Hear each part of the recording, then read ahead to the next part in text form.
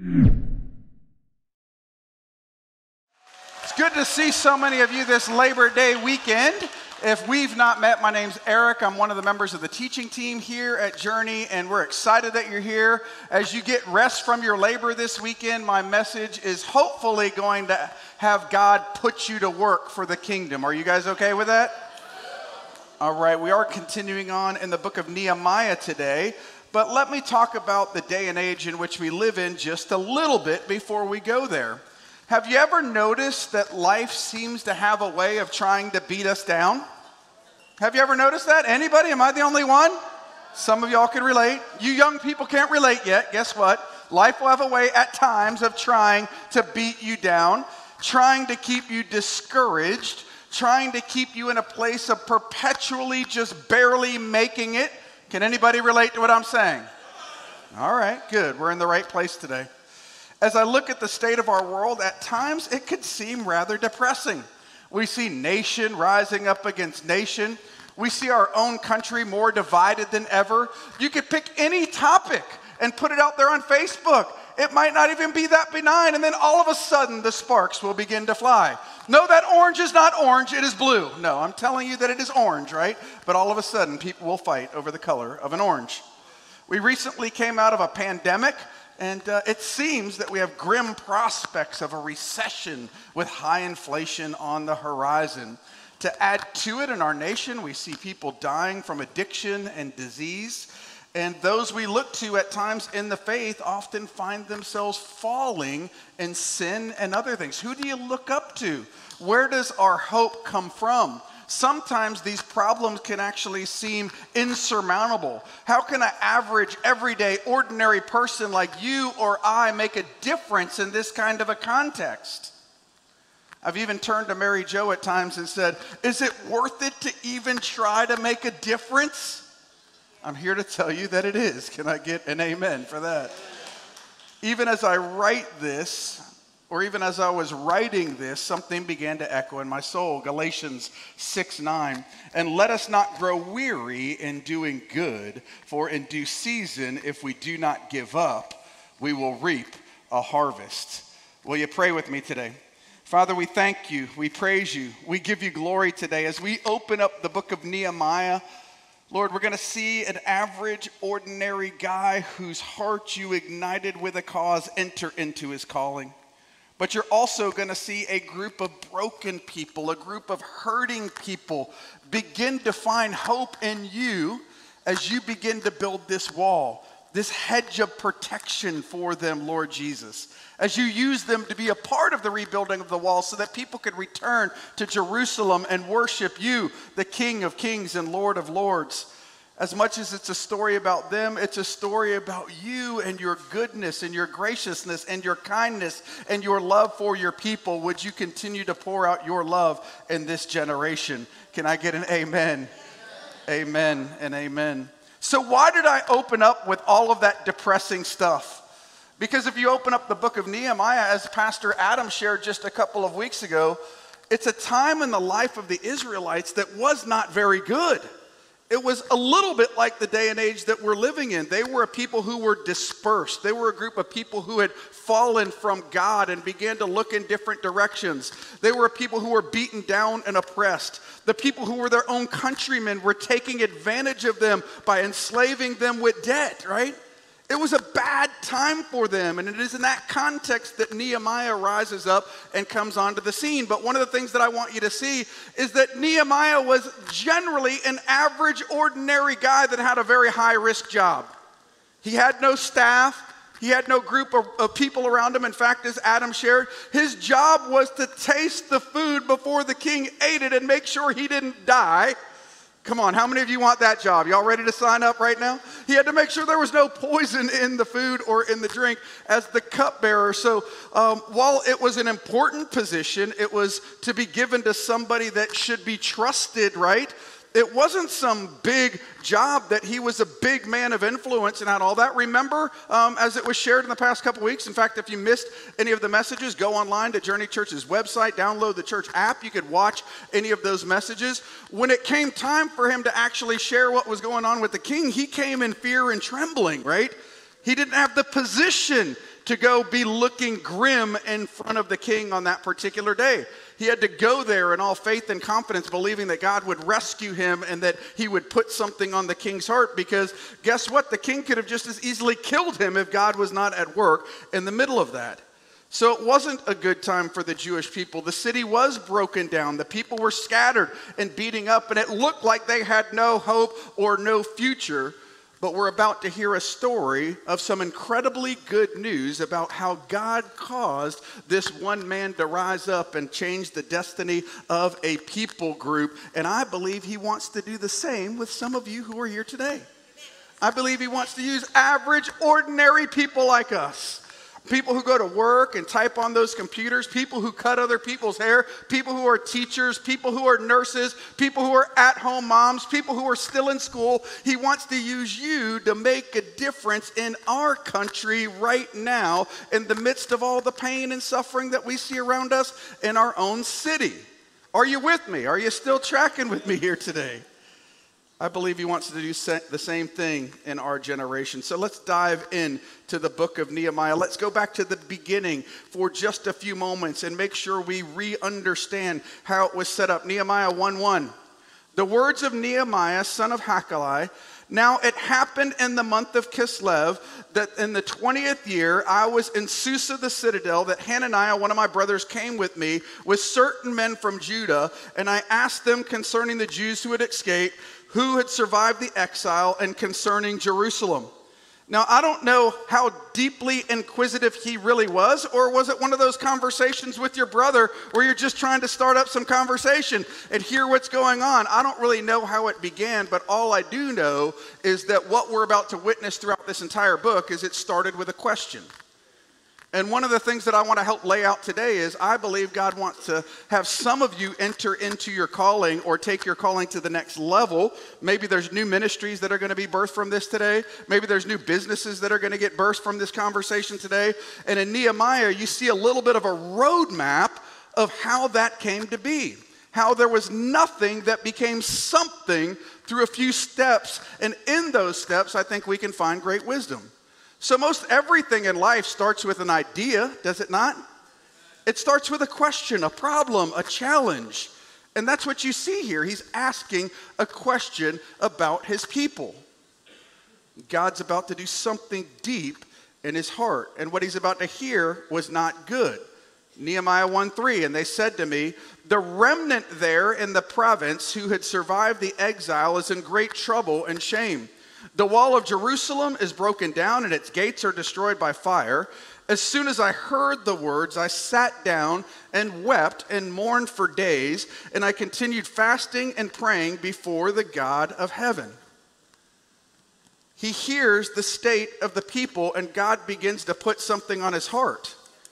He doesn't know what to do about it at this particular moment. So what does he do? He begins to pray. So it starts with a question. It continues on with a prayer, right? God's putting something on his heart. He's feeling something for his people. For all I know, I don't read anywhere in the Bible if he's ever been to Jerusalem. But God's starting to put something on his heart for that city that he's never even been to. Potentially, right? Maybe he's been there. If not, God's certainly putting something on his heart. He hears about the condition of the people. I don't know about you, but when I was sharing some of those things in the beginning, is God putting something on your heart for the pain that's going on in our nation, in our city, and around the world right now? Maybe he is, and maybe you're like, Eric, I don't know what to do about it. What's a great first step? Pray. Lord, would you help me? Lord, would you guide me? I sense you starting to put something on my heart. I don't know what it is. Maybe it's a new ministry. Maybe it's a business. I don't know what it is just yet. But just as God put a heart for Nehemiah, or a heart in Nehemiah's heart for the people of Israel, for the city of Jerusalem, the place where God's presence dwells, I believe he wants to do the same thing in our generation. Pastor Adam challenged us the other week, and he said, Lord, break my heart for what breaks yours. What would happen if you prayed that kind of prayer every day? How different would your life be? Most of us, we're afraid to pray that kind of prayer, right? Lord, I don't want to deal with it. You know, maybe that was even Nehemiah what he asked. I know I've asked those kinds of questions before. Like you ask somebody, hey, how you doing? And you're praying, they say fine. You're praying, they say everything's okay. You really don't want to hear it if they say that things are jacked up, do you? You're like, oh my goodness, why did I ask that question? But then God started to really place something on his heart to do something about this challenge, to do something about the problem that they were experiencing in that particular moment. Lord, break our heart for what breaks yours. So I'll tell you, you could be mad at me if you'd like, but as I was preparing for this message, I prayed God would do just that in your hearts. I prayed that he would convict you. I pray that he would put some people group upon you. I pray that he would put some issue on your heart. I pray that he would put some challenge before you. I pray that he would put a stirring in you that you won't be able to get rid of until you do something about it. You see, I think most of the time our calling starts when God puts something like that on our heart and you can't get it out of your mind. You might try to. You might try to put it to the side. I'll share a story with you in just a little while about that, about how a woman did some incredible things, but she tried to put it off for a very long time until God really got a hold of her. And I believe God's going to do some things in your heart today in the very same way. He had a broken heart and a desire to make a difference. And guess what? When he started, that's all he had. His job was a cupbearer, right? He didn't have the resources to go change the city of Jerusalem. He didn't know anybody. He wasn't a leader at that time. He didn't probably even know how to lead. He was leading himself well, and that's about all that he was doing. So guess what? I share that with you today to say, you don't need anything to get started except for a heart, because if your heart is in alignment with God's heart, guess what? The resources are going to show up on your behalf to make that dream become a reality. He's going to make it happen if you will be obedient, if you will seek him. So he gives Nehemiah a great plan and a strategic model that we might follow and how we might help others, be it one-on-one, maybe even start a business or even change a city or a people. Let's reiterate it again for those of you who are note takers. I pray there's some note takers here in the room today. He starts with a problem. He starts with a question. So if you have a dream that God's beginning to put on your heart, start asking questions. What breaks your heart? What challenges are out there that you think God might have you fulfill to start a business? And then pray. It says Nehemiah prayed. He fasted. He sought God. God was probably beginning to download a plan to him in those moments, but it was still a dream. The vision hadn't become a reality. Would you continue to dream?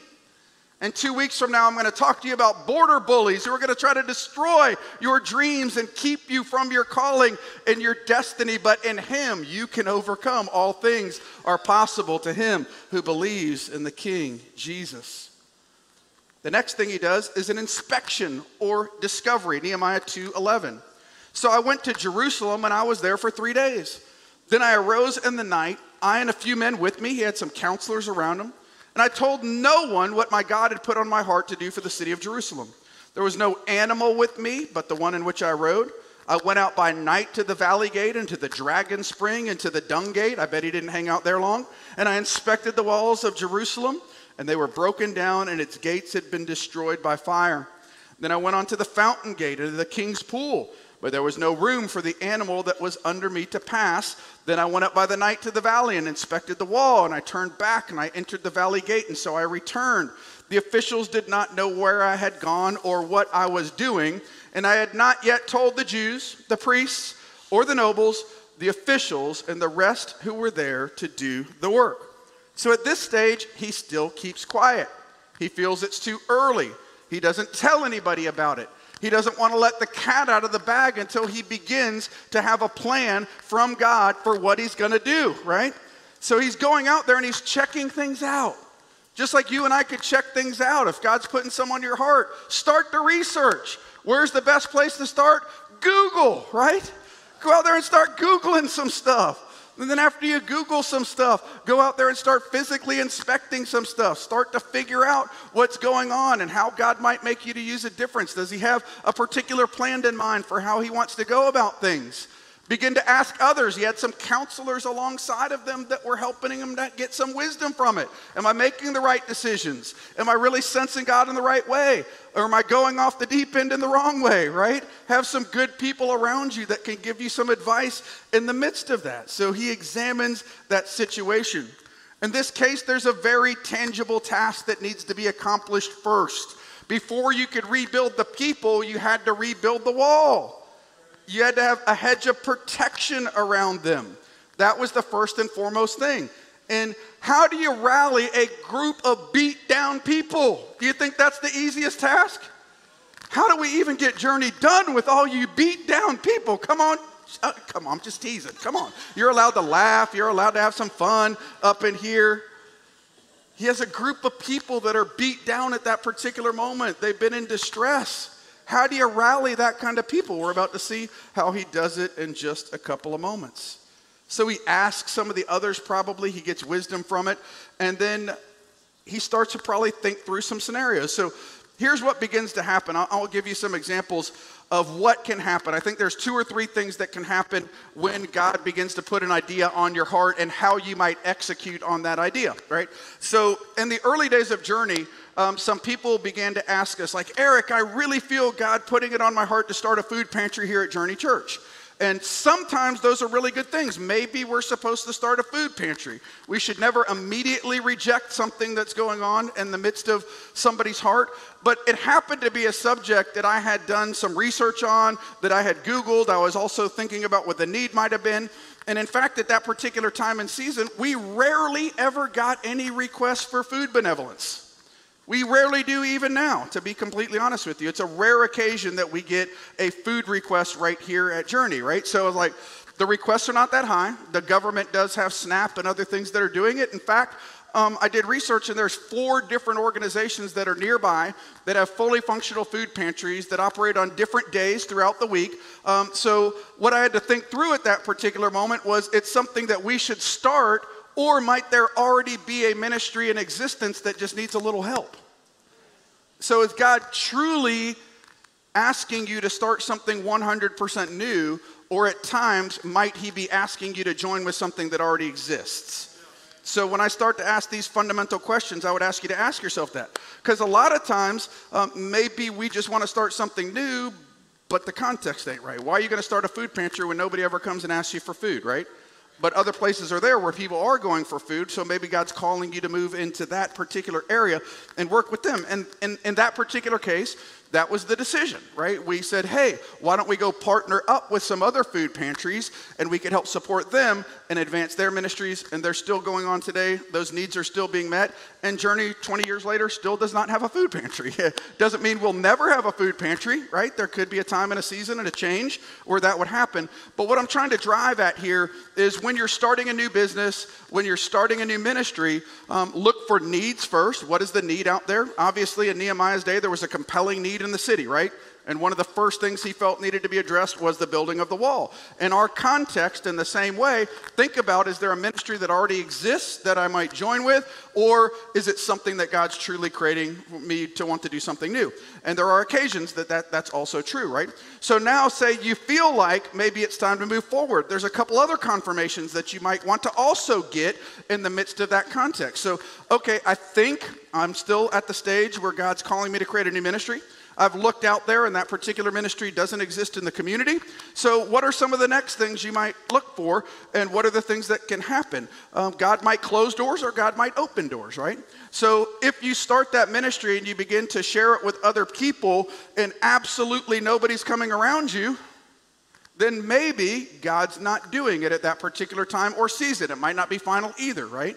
I'm just saying maybe he's saying, hey, hold on. You might still do it, but maybe now's not the time. Maybe you need to do some more work refining your project and your plan and the things that you're thinking through to make sure that other people can understand your vision and come alongside of you to be a part of it. And then guess what? Maybe you do it, and then all of a sudden people start to hear that mission, that vision, and they're like, yes, that needs there. And guess what? God's putting it on my heart too.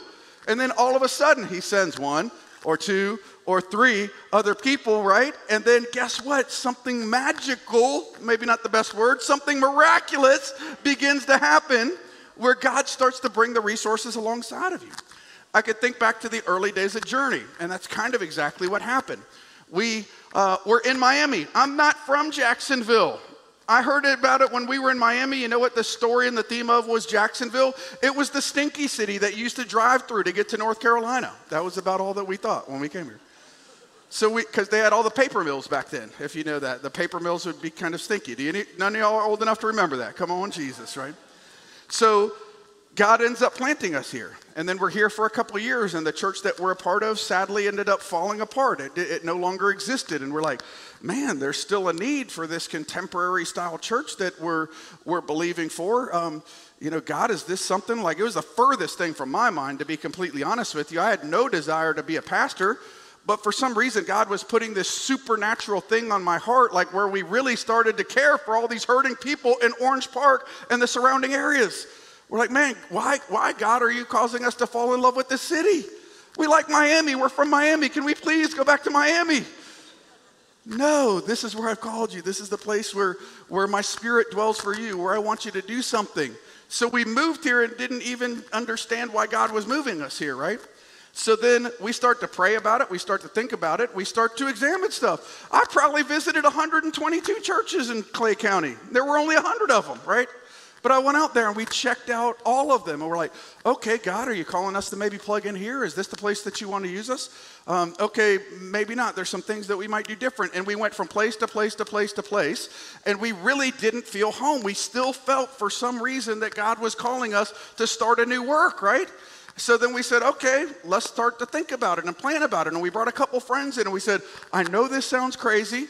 I'm not a pastor. We can hire a pastor when we get some money. We'll all put money together and we'll hire a pastor. That was actually the way we were thinking in those early days. And we said, what if we just opened up our house and see if people show up, right? So in our little house there in Brookstone at Eagle Harbor, we ended up having like 50-something people showing up. I'm like, what in the heck is going on? You know, there was a church across the street. It's called something different now, but at the time it was Island View Baptist. And, we had the boldness because all these people were showing up and they were like in our garage with their kids. And we walked across the street and we said, hey, we have this small group meeting on that wants to become a church. Would you let us use your kids' church nurseries on Saturday night? And they're like, okay, we'll let you do it. I'm like, okay, open door. Come on, Jesus, right? They let us do it. So then we would walk the kids across the street and we would take them over there. And then we started to pray about it and we're thinking about, Lord, is this really something you want to do? 50 people can't keep coming to my house. This is not going to work. It's not going to work, right? So we went out and we found this little building on Kingsley that was 10,000 square feet that was ugly as all get out. I mean, it was ugly. I said, I don't want that building. Lord Jesus, would you help me? This thing's ugly. But guess what? We spoke to the owner, very miraculous fashion, all the details I don't have time to go in today, but they ended up giving it to us for $300 a month, and it was a 10,000 square foot building. So, remember in Nehemiah, we just read about where he went up and he talked to the king, and all of a sudden the king started giving him wood, and he started to give him all these other things. So guess what? These confirmations, these miracles began to happen. So he said, okay, we're moving out of our house. We're going to go move over there on Kingsley, $300 a month. This is absolutely incredible. Where are people going to sit? Okay, guys, you can go out and you can go get your lawn chairs and bring them into church. We're going to have church with lawn chairs in there. And then before we even knew it, some church called us up and said, hey, we got a whole bunch of chairs we need to get rid of. Would you guys want them? And we're like, yep, we'll take them, right?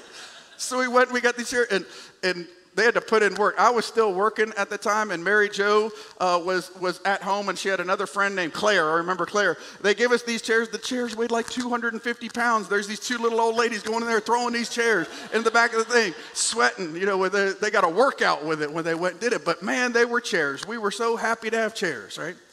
And then we had worship by boombox. Y'all ready to come back? Come on, Jesus. We just set the... We don't even have boom boxes anymore, right? But we had worship by boombox. We put the boombox up there, and then they came out with these things. They are god-awful now if you look at them. They were called I Worship videos, and you would put the I Worship video on, and it had moving backgrounds, and it seemingly looked really cool, but it wasn't very cool. And I'm like, why do these people keep coming back? What is wrong, Lord? Why do people keep coming back? And then all of a sudden, we get a call out of this band from Orlando that was a Christian worship team, and they're like, hey, we heard you guys are starting up a new church. We'd be willing to come every Sunday for a couple months to help you get off the ground. We're like, you're signed up. I didn't even know if they were good or they were bad. We're like, come on over. You can come on over. You can lead worship. Come on. We got real live worship. We put the boombox in the back, and it's been gone ever since. Come on, Jesus, right? So what I'm saying is, once you start to move into it, we didn't have no resources. We didn't have no building to meet. We didn't have a worship team. We didn't have any of those things, right? We were just trying to be obedient to what God had put on our heart. We had a bit of a plan. We had some ideas of what we thought God wanted to do. And what you'll find is that if it's what you're really called to do, God's going to begin to line those resources up, be it people, be it money, be it the right tools that you need. We needed to build out the place. Like, it was not a church, it was an empty building. We had volunteers that were coming in. David Montgomery, who we all love, who's gone on to be with the Lord now. David shows up and he's like, I'll redo the bathroom, I'll go tile the whole thing for you. So David goes in there and like retiles the whole bathroom. You wouldn't have wanted to go to the bathroom in there before David got in there. Come on, Jesus, right? And they made it a beautiful place where we could worship. And guess what? People are still worshiping in that same building 20 years later. To God be the glory, right? To God be the glory. He will bring you everything you need if you will start with that prayer. If you will start with that question. If you will humbly begin to seek him, he will bring everything you need to make that vision come to pass. There's a couple other things that could happen. You could get some opposition, and if you're doing anything for God, guess what? You will get some opposition, right? Nehemiah did. We're going to talk about that 2 weeks from now. Maybe nobody comes alongside of you as I share. That could be God closing a door. It could be saying not right yet. Doesn't mean it's done. But also, there's going to be some of the people that you think are closest to you that'll come alongside of you that don't, and others that you never knew that'll come alongside of you, and they'll be there to help you, right?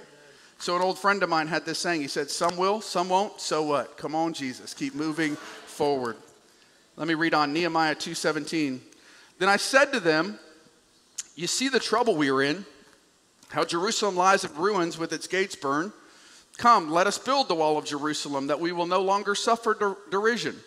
And I told them how my hand of God had been upon me for good, and how the words of the king had spoken to me. And they said, let's rise up and build. So they strengthened their hands for the good work.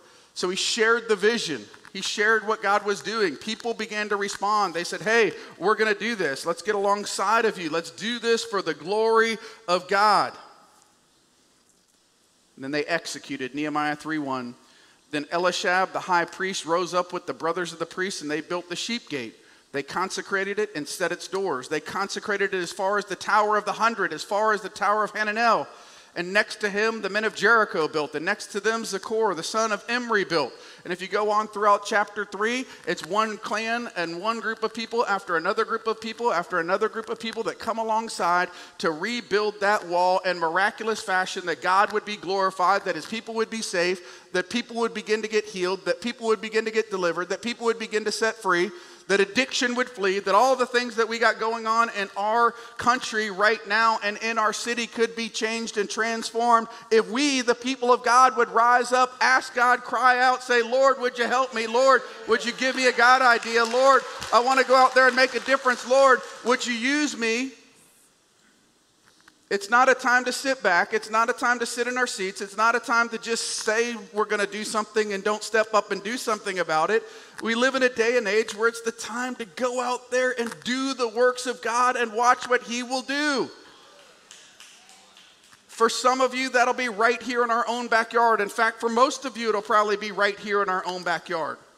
2 blocks from here, there's more addicts and homeless people walking around than any other area in our region. They had to shut down the Orange Park Mall last night because people were basically rioting out in front, rioting in the AMC. We are people who are 2 blocks away from that, who have an opportunity that God might put on some of your hearts to go out there and work with some of those youth, to go challenge them, to love on them, to be there for them, to care for them. That instead of going out and creating a riot on a Saturday night, they're going out creating a riot in righteousness for Jesus on a Saturday night. If some of you will step out, if you'll just say, Lord, would you use me? I see this problem. I see this challenge. You know, people did that with addiction here at CR, and you know how many people have been delivered because of that over the years? Because they stepped out in faith and said, hey, we're going to help one addict, help another addict, and whatever it might be so that they could get help. Where's your challenge? Where's your test? Where's your problem? What has God brought you through? What a great starting point for that. Maybe you've been through a terrible divorce, and it was hurt, and it was pain, and it was awful. Guess what? Maybe God might use all that awfulness and turn it around for good as you minister to other people who are going through the exact same thing, right? Maybe some bad stuff happened to you What if you turned it around for God's glory and for the good of others as you began to go out and minister in that exact area where the devil tried to take you out? Now you use it as an opportunity to bring people along and bring them into the kingdom of God, and watch what God will do. I want to share with you a story of a lady named Maggette Wade. She was born in Africa, and her country that she lived in is one of the poorest on the planet. She would see her countrymen in pain. She sees her whole continent at a place where it seems like the people of Africa can never get on top of it. What is the problem? What is the issues that underlie that? Why can't my people ever get out of the situation that they find themselves in? And her family had a chance first to move to France and then ultimately to America. And she ends up starting to rise to success. She lives in the suburbs of Silicon Valley, and she helps with a startup and makes millions of dollars in helping with that startup. As part of that, she created a skincare company that ended up being an international skincare company sold in places like Whole Foods. And she's like, man, God, I have everything. And the story that you're about to see, on this particular day, she says she's driving in a convertible car on that beautiful street there in California, like our version of A1A. I think I don't know what it is, but have y'all seen it, like right there on the water? What's it called? Okay, Pacific Coast Highway. She's driving there. She's like, best day of her life. But leading into that, there were these moments along the way where she would hear stories of her countrymen and be like, God, what happened? And she says in the video that she would stuff those feelings down. And then there was a story that broke of a young man, you might remember it from a few years ago, that tried to escape Africa to get to Europe by putting himself inside of the wheel well of a plane, right? And then he ended up freezing to death in transit over there to Europe. And others, to put it very bluntly, in her words, not mine, she had heard stories of other people that had done the same and ended up falling from the plane into the ocean to become fish food. And she's like, how in the world are my people becoming fish food to try to get out of the circumstances that they find themselves in? Yet for years, she attempted to run from God and run from this gnawing sensation that God was putting on her heart. In the video you're going to see, Jordan Peterson is interviewing her. And I got about a 2.5-minute little clip I'd like to share with you.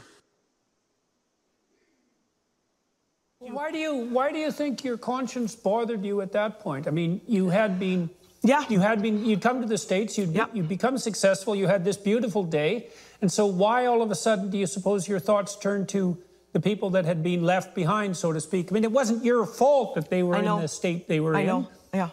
I know, it wasn't my fault, for sure. It took me a long time to accept that it wasn't my fault.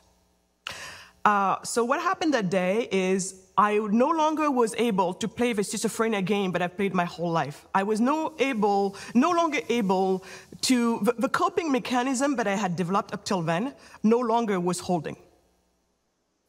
The coping mechanism that I had developed back for all of these years was, as soon as I started thinking about it, I would actually tell myself, this is not your fault, you have a life to live, it is not fair. Yeah, I would tell myself all of these stories, and then I would just shrug it under the rug. Act as if it...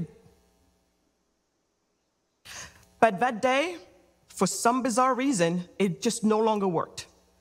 And I lost it. I lost it.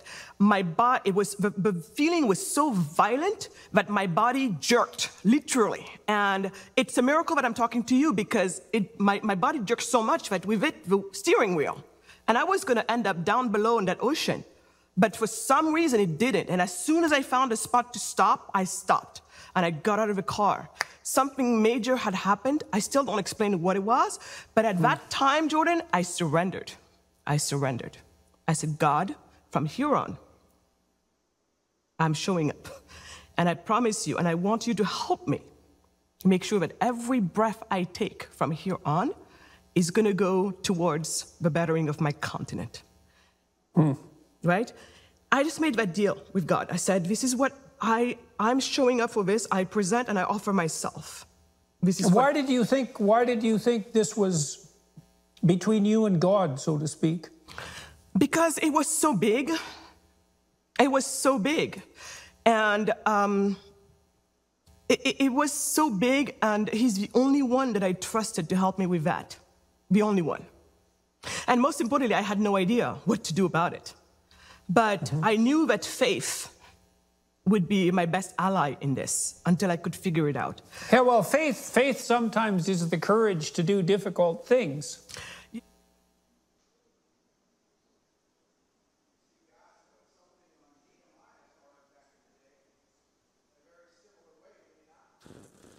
He touched Nehemiah, and Nehemiah couldn't run from it any longer. I remember a story in the New Testament where Paul is going about his way persecuting Christians, and then he gets knocked off of his horse, so to speak. Paul, Paul, why are you persecuting me? Oh, Lord, Lord. He becomes one of the greatest apostles of all time, right? He did it in people's life in a smaller way, like Mary Jo and I, right? He did it in her life, very similar way. She says physical manifestation. She was about to drive herself off of the cliff, right? He's knocking her off of her Ford Mustang, her horse, to get her where he needed her to be, right? And then did you hear her prayer? Man, what a scary prayer. Lord, from this moment forward, would every waking breath of mine be to make a difference in the people of my continent? And I tell you, she's lived that way. She's leveraged the resources. If you go on to watch the rest of the video, she's leveraged the resources. She's created a university. She's done a ton of stuff for the betterment of her people in Jesus' mighty and glorious name. But I'm just crazy enough to believe that he wants to do the same thing through you. I fully believe it. I believe some of you have had dreams in your heart, much like she had. You've been pushing them to the side. You're saying, Lord, not me. I can't do it. It's too big. There's no way. How would you use me? Well, I'm telling you, maybe he wants to use you. Others of you might be saying, well, Eric, I've had this dream in my heart, but there's also a bunch of sin in my heart and it needs to go. Guess what? You're right. If you want to walk forward in that, you need to be holy. And I pray that this very day you'd be comfortable enough and know that you're in a comfortable enough place where nobody would judge you, that you would say, yeah, that's me. I need help. Lord, would you change me? Would you transform me? I want to live for you from this day forward for the rest of my life. Would you help me overcome this stronghold in my life? Maybe it's a ministry. Maybe it's a business. Maybe it's stepping up and plugging into Journey. Maybe it's starting out in faith with a small group. But is God laying something or someone or some people group on your heart right now? I certainly pray that he is. Would you rise with me and bow your heads and close your eyes today? I fully believe that God wants to use you to make a difference in the lives of others. In Jesus' name. So are you here today and maybe